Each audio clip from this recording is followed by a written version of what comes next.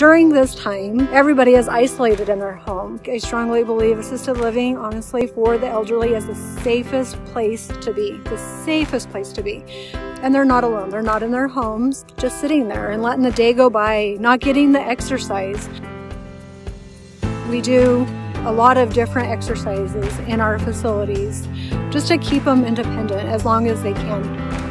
We are a Gables family, and that goes to our residents, our staff, and family members. That's where my heart is. You know, I can sit in the office. That's not where I want to be. I want to be with our residents. They bring so much happiness and so much wisdom to our building. My name is Caroline. I am the Director of Operations at the Gables Assisted Living and Memory Care.